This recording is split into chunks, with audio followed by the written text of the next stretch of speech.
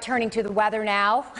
This is another one of those days, Erin, we've got a lot to talk about. This extreme heat, really dangerous, and we might see some storms too later today. Parts of North Texas could see some storms, I think, tonight and into tomorrow morning. We mentioned it last night, and now it's looking a little more likely. There are a few things we have to keep an eye on, though, so we'll talk about that here in a second. I do want to talk about this heat, though. Temperature-wise, it doesn't look too bad. Mid-80s to the low 90s currently, but we've already got a lot of spots feeling like we're in the triple digits. Dallas, Love Field at 101, Fort Worth at 104, along with Denton.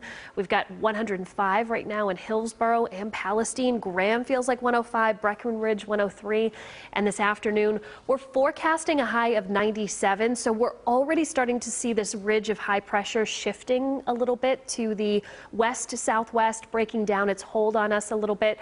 That means the temperatures take a little bit of a dip, and it's part of the reason why we're not expecting the triple digits from Bonham to Paris to Sulphur Springs.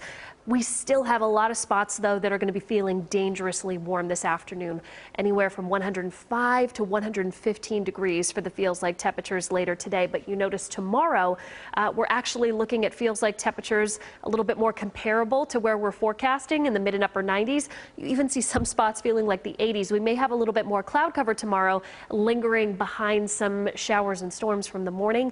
So this is why the National Weather Service not expecting to extend these heat alerts into Thursday. They should expire tonight at 8 p.m., but we still have this excessive heat warning for the Metroplex, our western counties, our counties south of I-20. You've got a heat advisory for our Red River counties and some of our eastern counties as well.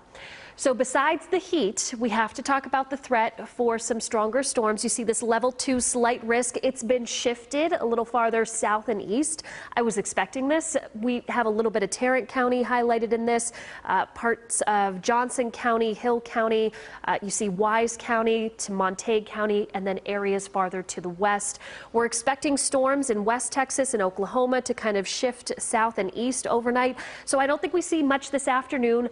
Really through about 9-10 o'clock, we're not seeing much, but it's those storms to the north and west as we make our way into the overnight hours. So here's 2 a.m.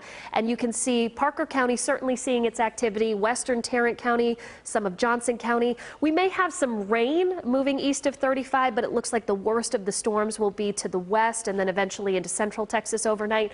So we have the rain chances currently at 30% for overnight. We may have to up them tonight. So you want to tune in at 4, 5, and 6. We'll have the latest forecast guidance from the latest model data.